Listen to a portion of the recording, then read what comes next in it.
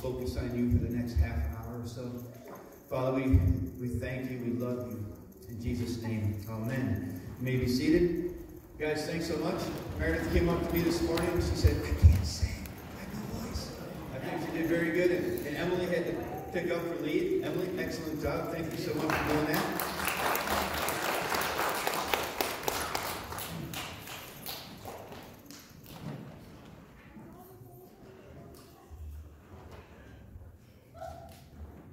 Unfortunately, Meredith is not going to play our closing hymn. Normally she does one on the piano or does an original or something. Unless she feels a lot better before then, we're going to go with an alternate ending.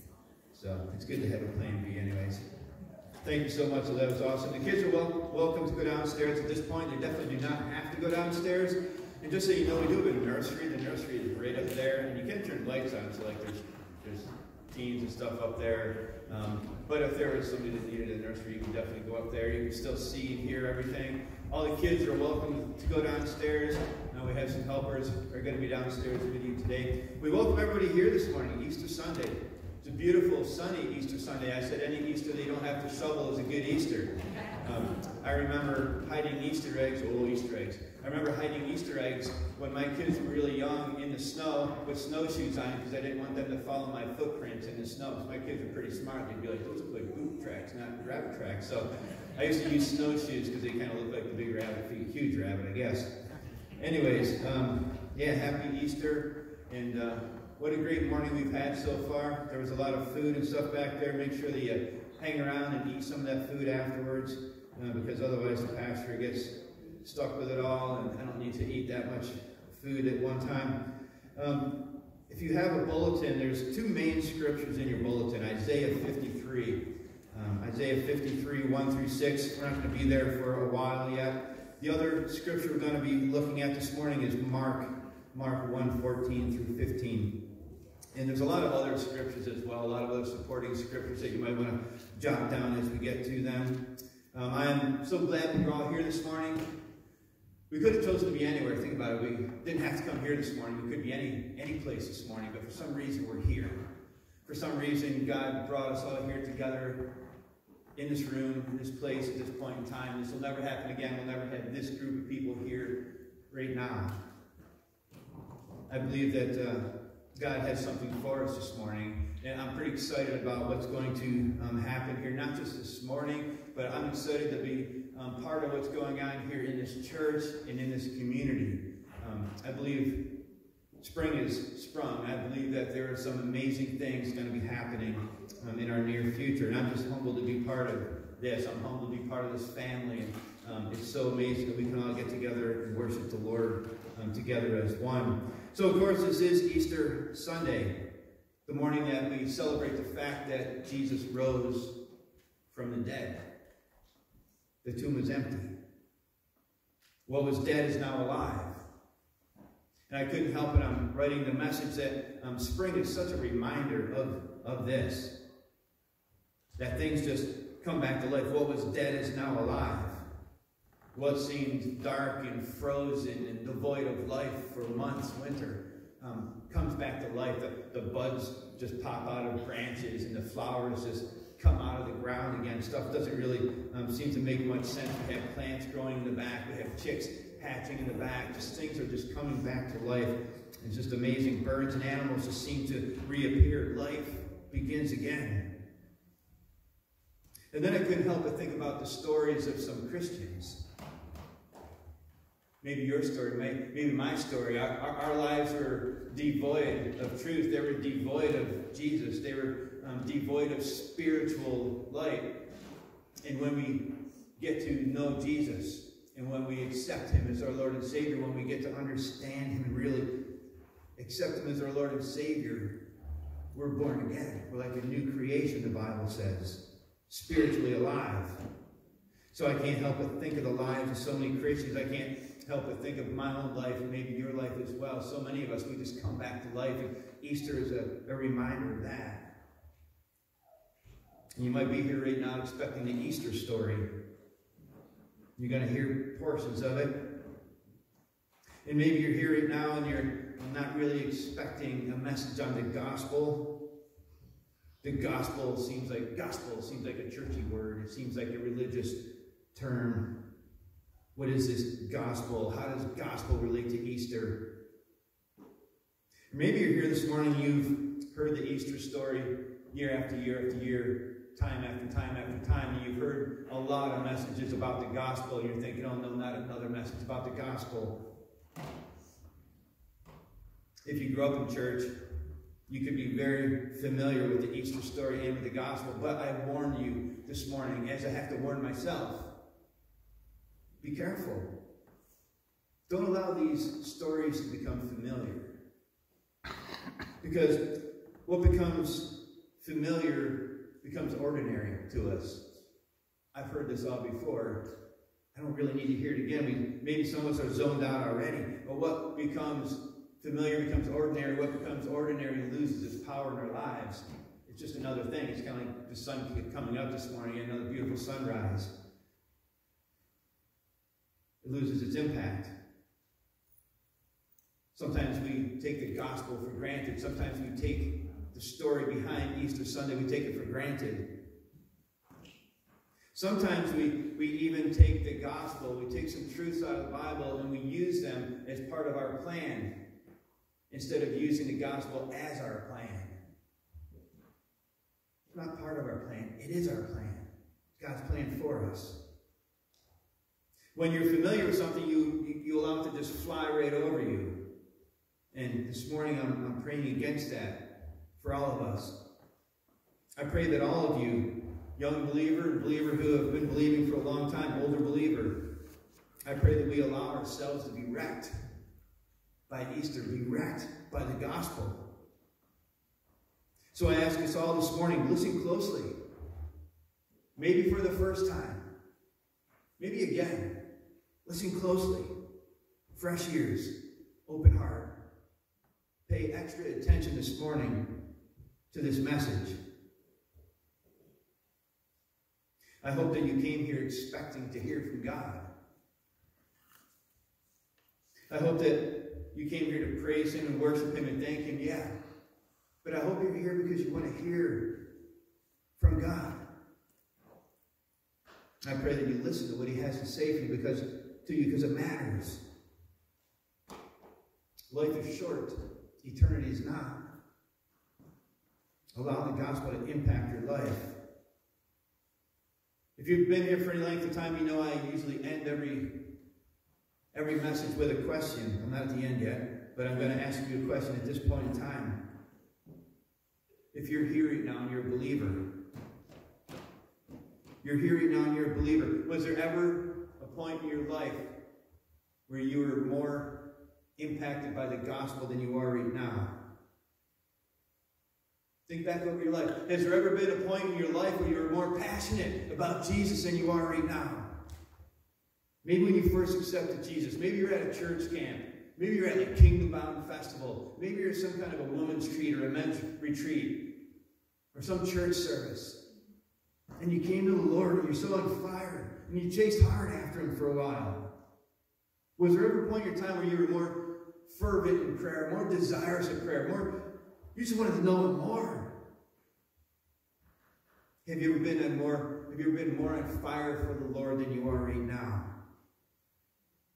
If you just said, yeah, honestly, there was a time. In fact, I feel like God is distant from me right now. In fact, I feel like my life is just so busy right now. At this point in my life, I got a lot going on in my life. I'll get back to it, though. But right now, I just don't feel like He's first in my life. Honestly, I don't. Then you need the gospel. And maybe you said no. Maybe you said, nah, man, I am chasing hard after Jesus. It's taken a while, but He moved from like 19th on my priority list up to 12th, up to 10th. He's up to like 3rd. I'm chasing hard after Him right now. You need the gospel. If you said yes or no, you need the gospel. Why? Because the gospel will center you each and every day. And the gospel will give you fuel to keep you going. It'll fire you up. It'll encourage you. It'll empower you. It will make you bold. Maybe you're here and you don't really know what the gospel is all about.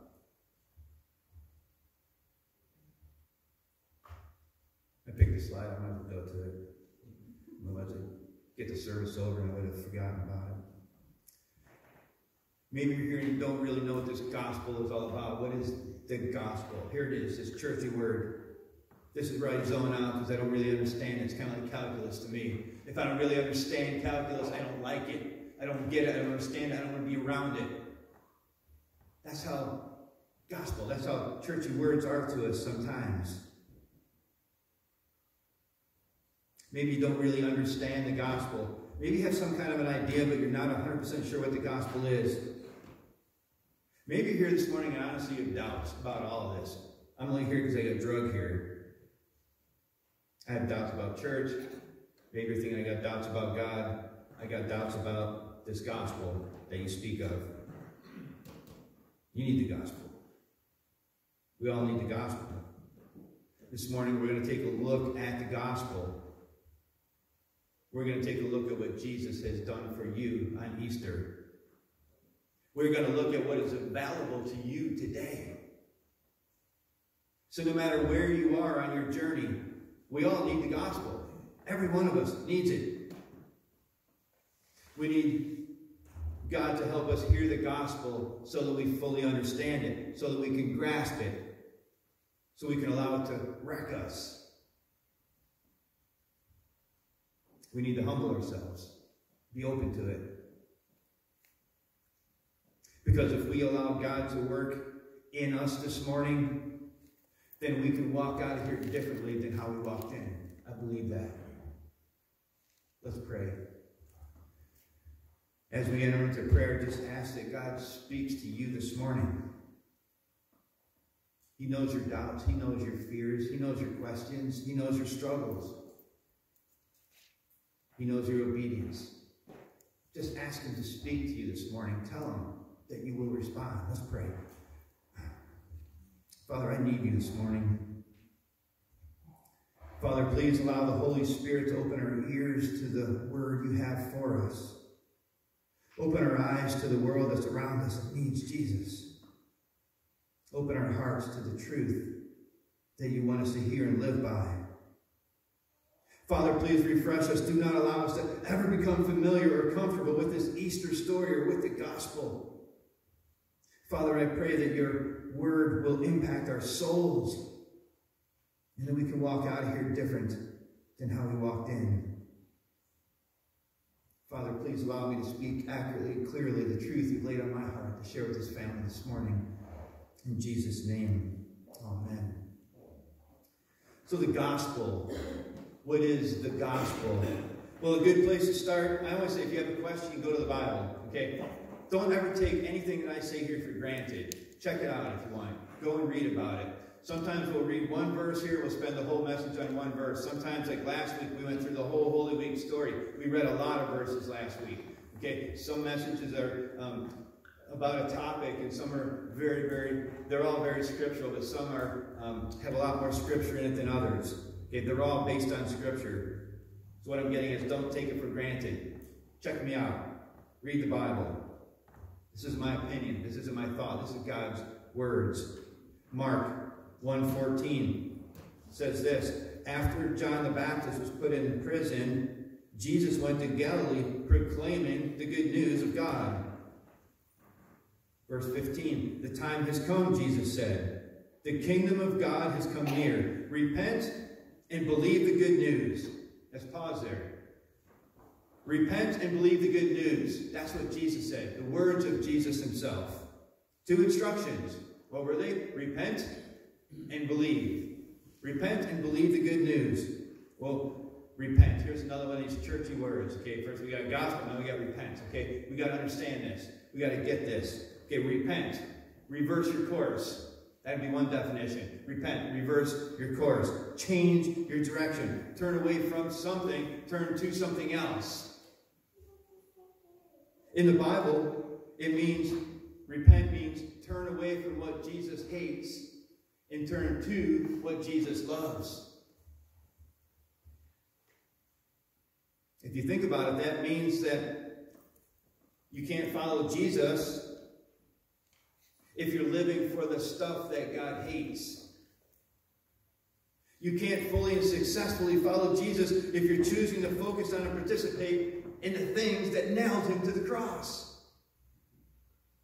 Jesus said, repent. Reverse your course of action. Make a change. Repent is a verb. It takes action. I can't just say, I'm tired of doing this, God. I've been doing this my whole life. I feel so bad about it. Please forgive me. And do it again tomorrow. Please forgive me. Make a change. That's what repent means. Make a change. It might just be a baby step. It might be a little change. A little change is a change. Don't just say you're going to make a change. Actually make a change. Take a step or two in a different direction. You don't have to be perfect, but you do have to choose to head a new direction and then start to walk in the direction. Turn away from the things that God hates and turn towards the things that he loves. And not because of him, because of you. God wants you to head a new direction for you. It's going to help you. Think about the dumb mistakes that we've made. I've made plenty. The consequences that come along with them. God doesn't want those for us. He's got a better way. Every aspect of life, he's got a better way. His way. Jesus said, follow me. I'm the way. Jesus said, repent and believe the good news. Your translation may say the gospel. Repent and believe the gospel. That's exactly what gospel means, good news. News that brings joy. Okay, back in Jesus' day, a gospel could have been any kind of a public announcement. So if somebody were to run out into the street, if we were all held captives as slaves, and if somebody ran out into the street and they said, hey, I went to war for you. I battled against your oppressor. I set you free. That would be a gospel. He's in the street proclaiming that he took an action that's going to change your today and change your forever. That's what a gospel is. An announcement of some event that just occurred that affects you. It will change your situation. So the gospel of Jesus Christ is no different. The gospel of Jesus Christ not only changes your here and now, but it changes your eternity. The gospel of Jesus Christ is not necessarily about improving your life now, but it sure can, and it probably will. But the gospel of Jesus Christ is about exchanging your life, moving us from spiritual death to spiritual life. The gospel of Jesus Christ is what allows us to go back to God. It restores our relationship with God. You see, we're separated from God by our own sins. And we are reconnected to God, or can be, through our belief in Jesus Christ. We disconnect ourselves. We separate ourselves. God, give us a way back. All of us. The gospel of Jesus Christ is one of the huge differences between Christianity and every other religion. Other religions, they offer advice and rules and commands. And they say, if you do this, if you follow these rules, if you do this, then you can go to heaven. That's not what the Bible says. It's not what the Bible teaches. It's not in there. You can look. The gospel is the good news. That you don't have to earn your way back to God. You don't have to earn your way to heaven. In fact, you cannot. It's already been done for you. That's what Easter's all about. Can't have the gospel without Easter. Jesus came, he lived, he died, he rose for you. The good news is that you don't have to earn your way back to heaven. It's been done for you. Ephesians 2:8-9. For it is by grace. This is one of my favorite verses. I say that all the time. I got a lot of favorite verses. But Ephesians 2:8-9. For it is by grace you have been saved through faith. And this is not from yourself. It is a gift of God, not by works, so that no one can boast. Let's break that down for a minute. Ephesians 2:8. For it is by grace. Another churchy word. What is this grace? God's unmerited favor. You didn't earn it. You don't deserve it. There's no way you can earn it on your own. It's grace. It's given you. You have been saved through faith. All you need to do is believe in Jesus. You don't believe in your own faith. You don't say, I don't have enough faith. The strength of your faith is who your faith is in. My faith is in Jesus. That's all I need. Mustard seed is all you need. And this is not from yourself. It is a gift of God, not by works, so that no one can boast. You see, this way, it's a gift from God to all of us. This way I can't say, look at how holy I am. Holier than thou. Thou doesn't deserve heaven. We can't say that. Because we've all been given the gift of grace. We can't say, he doesn't deserve to go to heaven. Look at him. I do. It's a free gift from God. It's a level playing field. It's available to all of us, this gift. No matter who you are, no matter where you've been, no matter what you've done, no matter how dirty you think you are, no matter how unworthy you think you are, God offers you a free gift. Jesus Christ.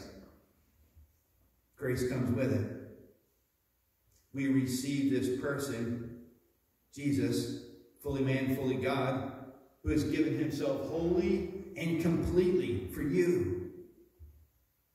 And that's the kind of good news that will change you forever. Let's look at the gospel just for a couple more minutes. We'll move on. There's two really important aspects to the gospel, two important parts of the gospel. The why and the what. Why? Why do we need this gospel? Why do we really need it? Why is the gospel necessary? Well, because we're all sinners and God is not. Okay?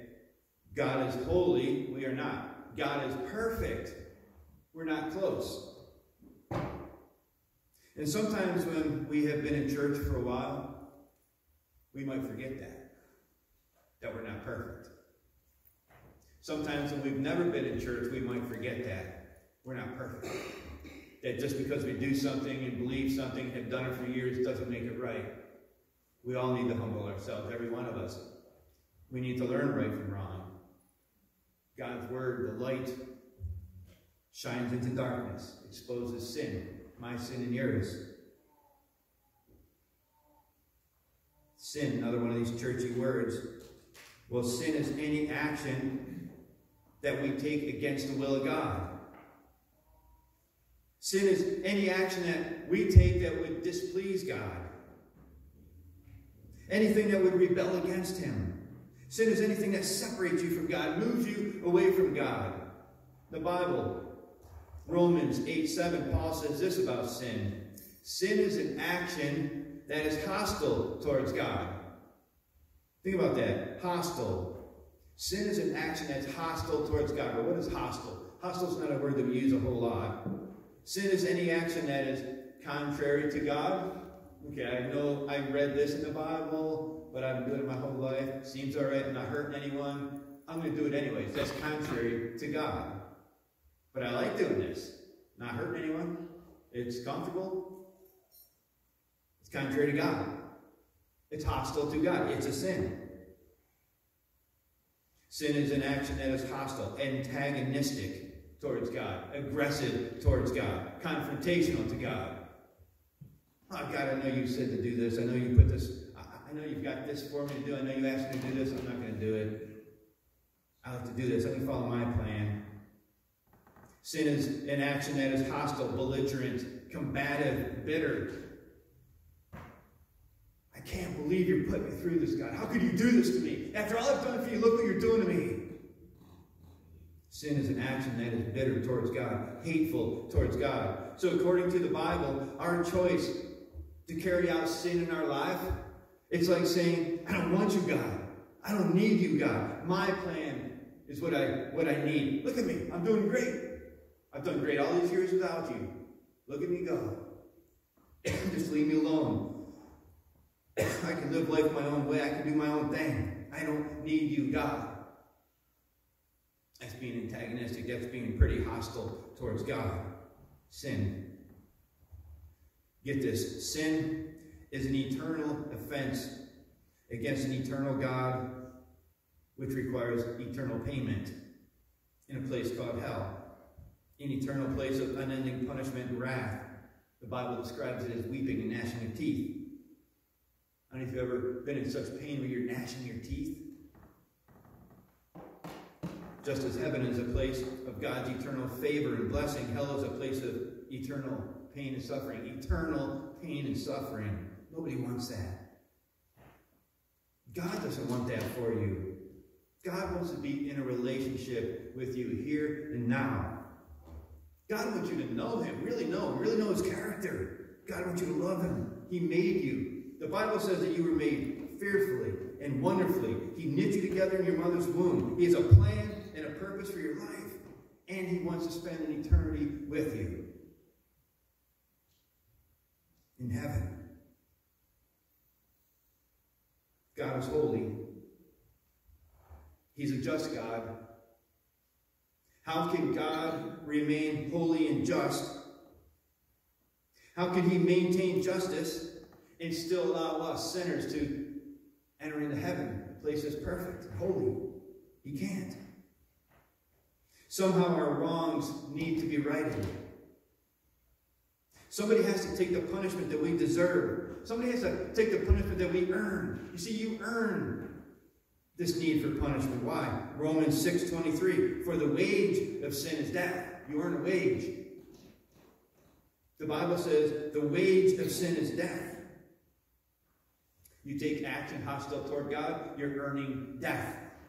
Think about some of the dumb things you've done in your life, the consequences. It plays out, right? I'm hostile to God. I do things I know I shouldn't be doing, and I'm still paying the price for it today. You earn death through your actions. Somebody needs to pay the price for our sins. That's all part of the why. That's why we need this gospel. Enter what? Enter the gospel. Enter the good news. John 3:16, we sang it in the song this morning. For God so loved the world that he gave his one and only Son, that whoever believes in him shall not perish, but have eternal life. You earn death. God loved you. Jesus paid the price. Scripture says God so loved the world. God so loved you. Put your name in there. Put your name in the blank. God so loved you that he sent his one and only Son to die in your place. We can't let that become familiar. All you have to do is believe. That's the good news. That's what Holy Week and the Easter story is all about. You can't have the gospel without Easter. So Easter, the Easter story. Let's turn to Isaiah 53, 1 through 6. This is a prophecy about Jesus Christ, written about 700 years, 680 years, 683 years before Jesus was even born. This was written. Who has believed our message, and to whom has the arm of the Lord been revealed? And then Isaiah begins to talk about Jesus. Verse 2. He grew up before him like a tender shoot, and like a root out of dry ground. He had no beauty or majesty to attract us to him. Nothing in his appearance that we should desire him. Let's pause there for a minute.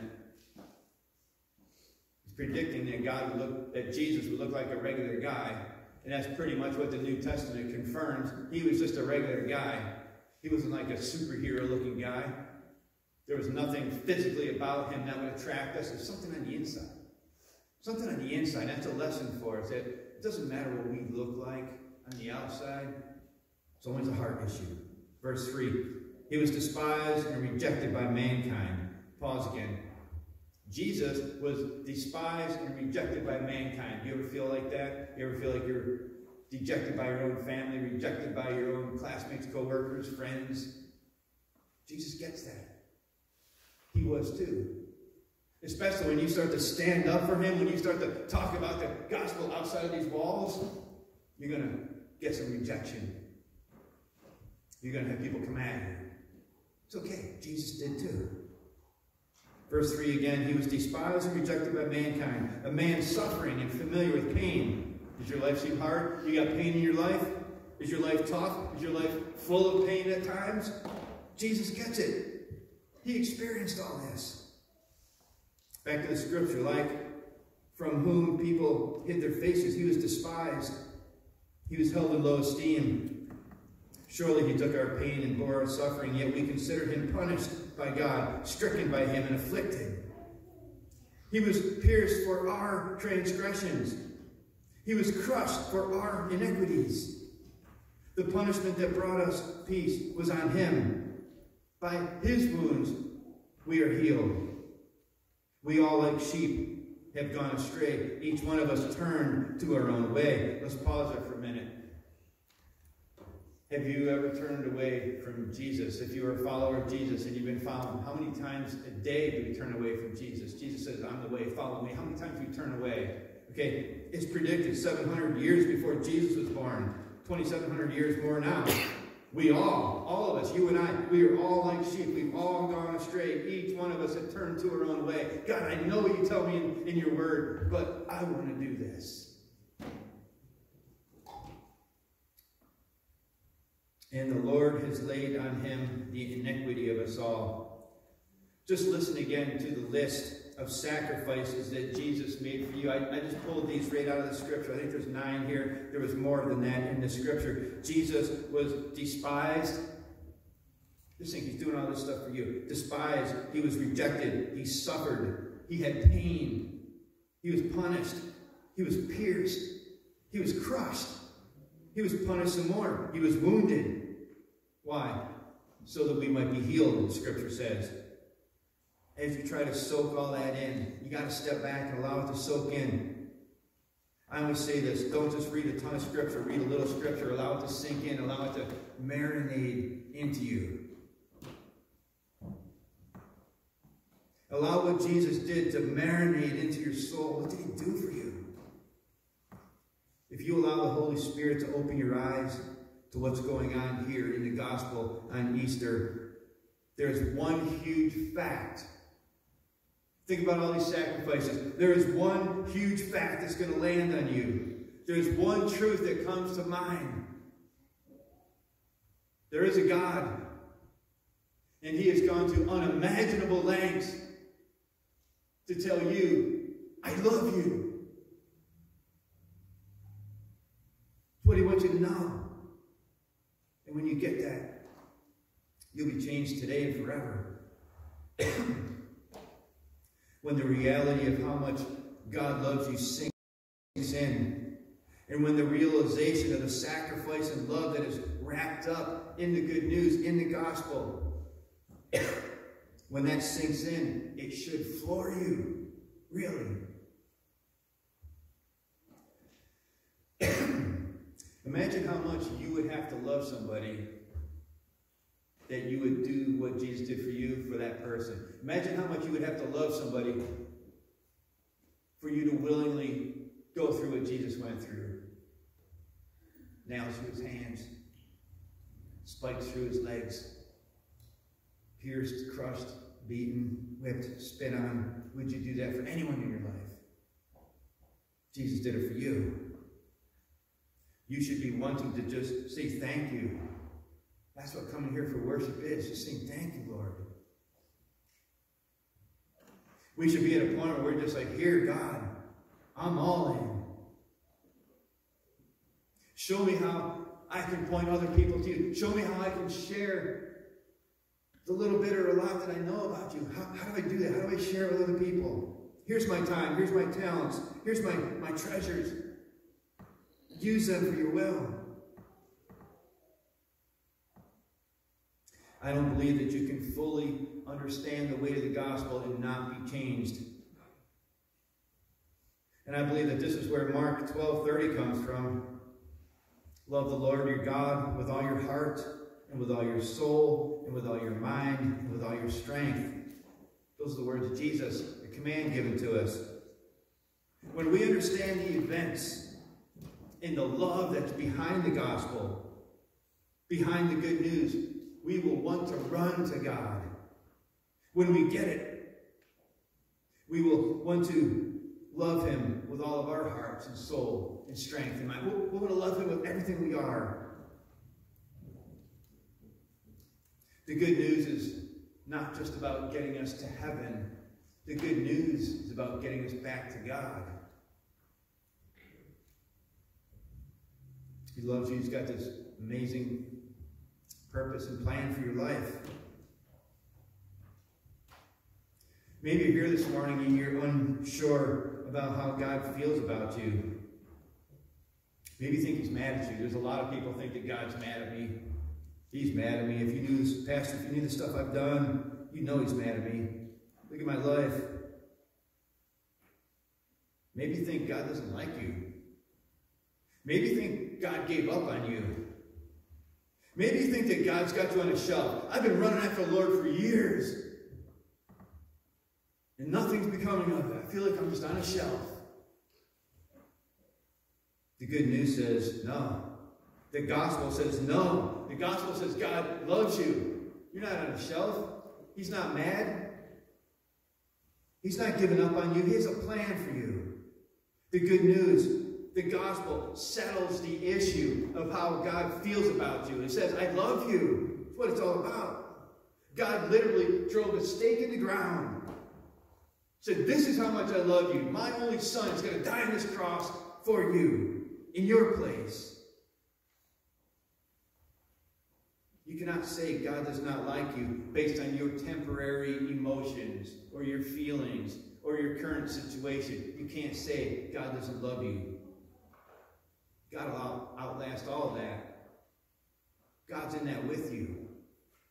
Understand and believe that God loves you. He's for you. Want some proof? Look at the cross.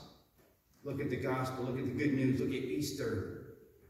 Once you allow the full weight of Holy Week and the Easter story and the good news, once you allow the weight of God's love for you, once you allow this to really land on you and sink in and marinate into your soul, your life will be impacted. You got to get some time alone. You got to pray. You got to read. You got to get into this. Your life will never be the same. You're going to want to know more. You're going to desire to serve people. You're going to learn to see the world not just through the eyes of Christ, but you're going to learn to see the world through his heart. You're not going to want to let people continue to make these poor choices in their lives. You're not judging them. You're guiding them to something better, something different. If they continue down that road, it's not going to a good place. Our daily Bible reading this week, it came up with a scripture very similar to this. And for those who read the daily Bible scripture, I said that I think AC/DC had it right. There is a highway to hell. There's a million people running down it, full speed. And one of you pointed out, it's the stairway to heaven. They got it right too. It's a narrow path. Very few are on it. We want others to be on it. We want others to get off this wide road leading to death and destruction. This is not a phase. I'm not in a phase. You will not be in a phase when you accept Jesus Christ and begin to chase after him. It's not some emotional state that we get into. It's not just some fad that's going to wear off. This isn't going to be just some fad that we take off my cross and I take off my Bible and I put it in a box and put it in the garage with all my other stuff that was a fad, as my yo-yos and all that good stuff. It's not just another fad. It's not a phase. This is a way of life. It's God's word. This is truth. Here's a statement I think that we can all agree on. You are bold for what you love. Okay, we've been in a series on being bold now for the last 4 weeks. I was going to skip over these 2 weeks, but no. What is more bold than what Jesus did for us on the cross? You're bold for what you love. So if you love a sports team, you stand up for it, you defend the sports team.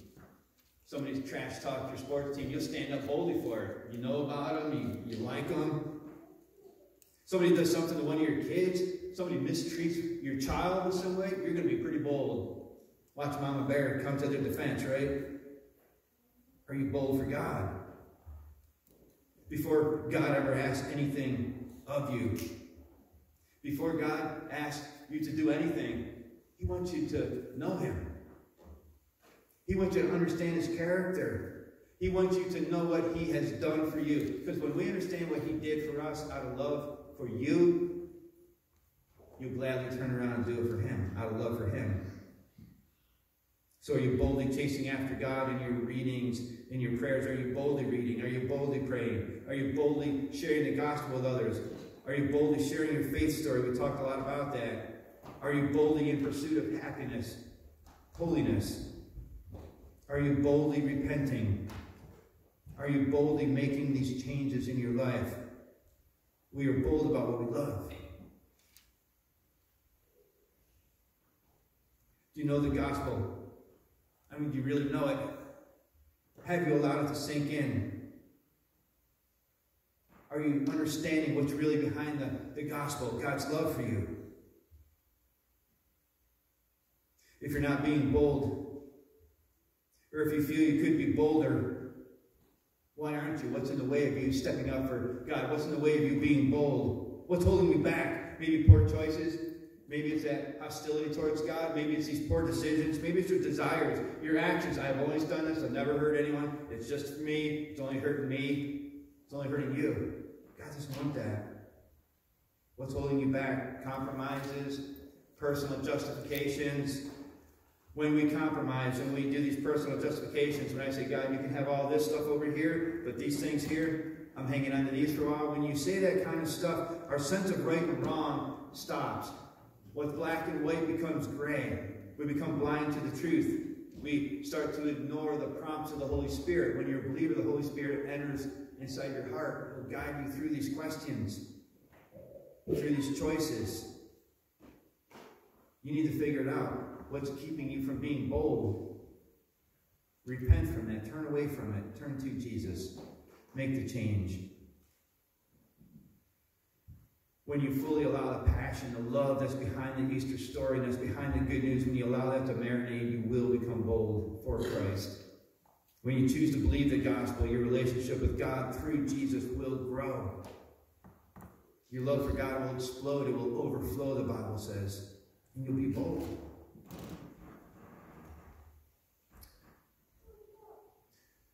Think about that statement again. We're bold about what we love. Makes sense. But that statement is not just true for you and me. Okay, get this. That statement is true for God. He loves you. And he's bold about you.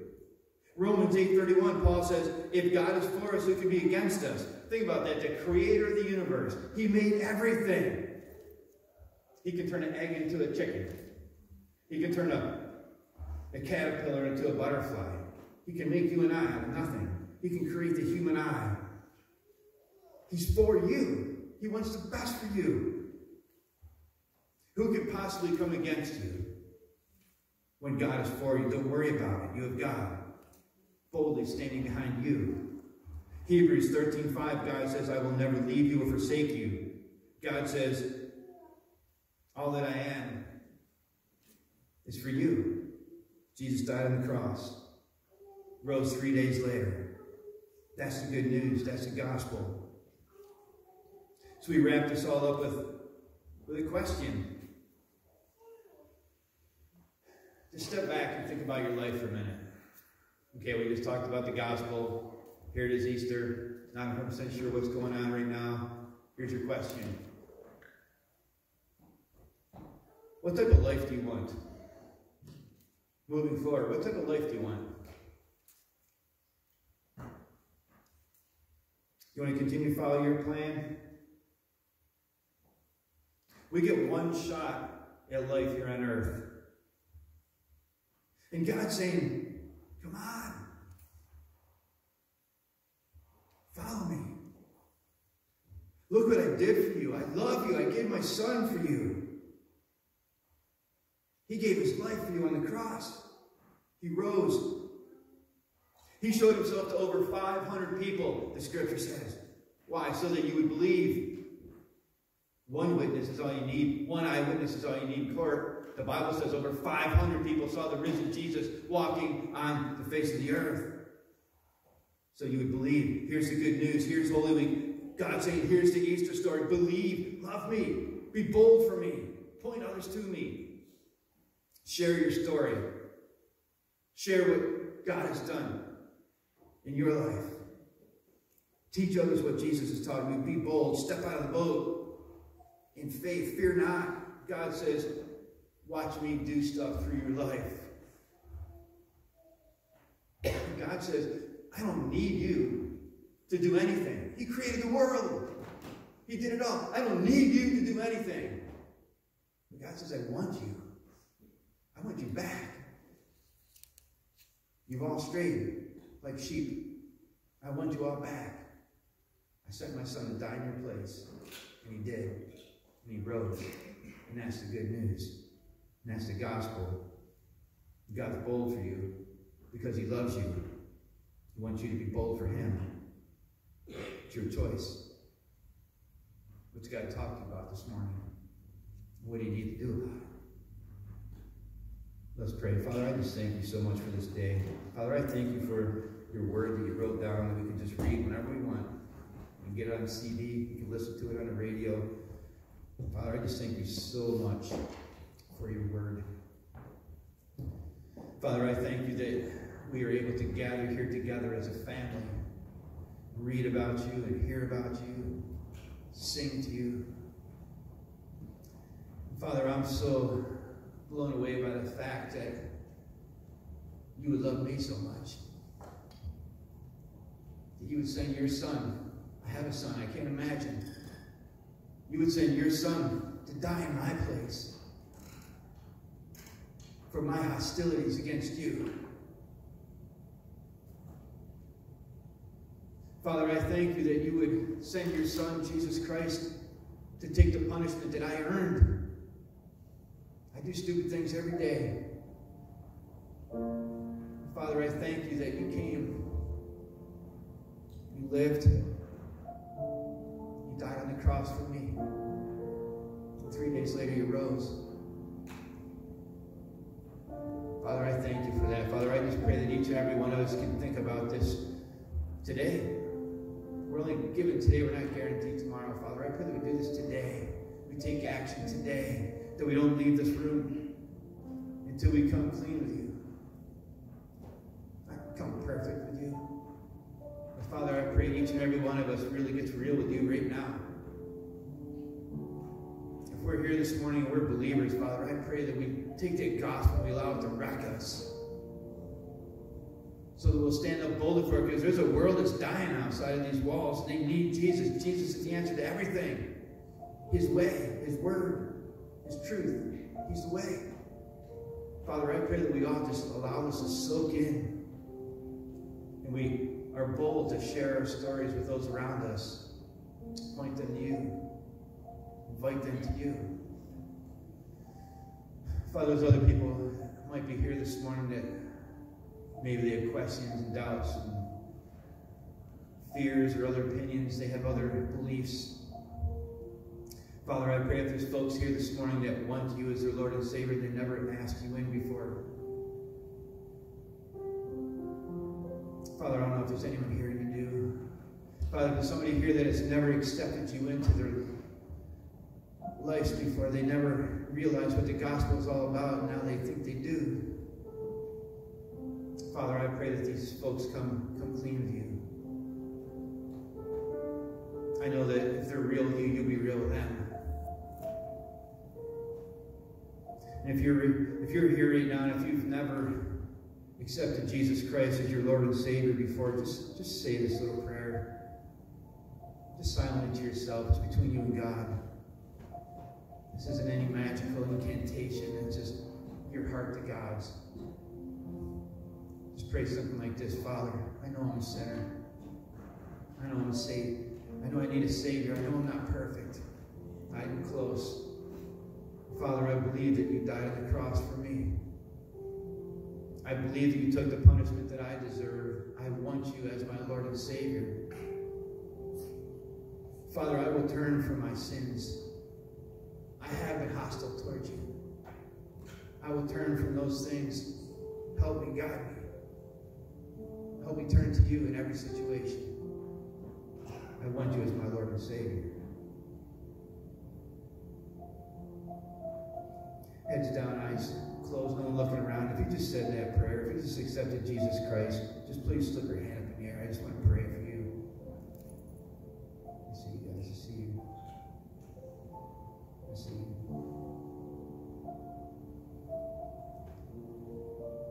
Father, I pray that if these folks are real to you, you become real to them. You come into their lives. You let them know that you're real. I know you will. Father, I know that your word says that when we accept you as our Lord and Savior, the Holy Spirit comes in and will reside in us forever. That's the good news. We thank you so much for that. In Jesus' name, amen.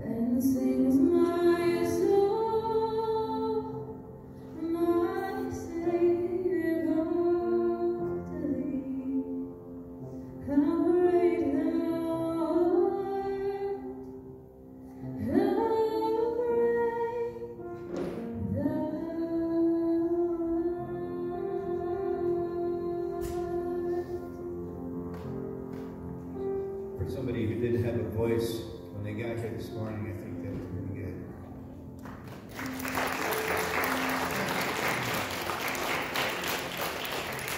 Let's pray. Father, we thank you so much once again for this day. Father, we thank you for Easter. We thank you for the gospel. We couldn't have Easter without the gospel. Father, we just thank you so much for this amazing day. Father, we thank you for your love for each and every one of us. We thank you for the gift of your Son. And with each and every one of us as we leave this place, return to our homes. In Jesus' name, amen. Real quickly, I just want to point a couple of things out. We do not have midweek worship this week. There's no school, so we will not have midweek worship on Wednesday night. Next Sunday, don't forget, next Sunday, right after the second service, we'll be going to the fish hatchery, Salmon River Waterfalls, and the Salmon River Reservoir. So if you want to go on that trip, just bring lunch with you. You can put it in the refrigerator, eat it during the sermon, whatever you want to do. And then we're all just going to head off to see some of God's creation next Sunday. So there's colored papers in all the bulletins. If you didn't get a bulletin, grab one. There's piles. It's an information sheet of everything that's going on over the next several months. We have the North Country Music Fest coming up, Vacation Bible School, a lot of big events this summer. There's always something going on, so do as much or as little as you want. We have opportunities for you to plug in, opportunities for you to serve, opportunities for you to grow. It's all about family. We try to keep events where the entire family can go. We try not to separate out teens here, kids there, adults there. We do have groups for each one of those, so we try to do as much as we can as a family together instead of being divided. So keep that in mind as well. If you did accept Jesus Christ, I have something I want to get in your hands, so just come and talk to me at some point. I got a little booklet. Just a little booklet I have to give you. If anybody here needs a Bible, let me know. We'll get you a Bible. And I think that's all I had to say. Oh, if you're not friends with the church on Facebook, check out the church Facebook too. That's really where we keep track of everything. A lot of people say that the internet can be used for evil. What can be used for evil can also be used for good. And so we put a lot of stuff on Facebook. It's very active. There's a lot of information on there. So there's all that. Thanks again so much, guys. Happy Easter. If there's any food back there, make sure to eat it up, fill your pockets up, stuff like that.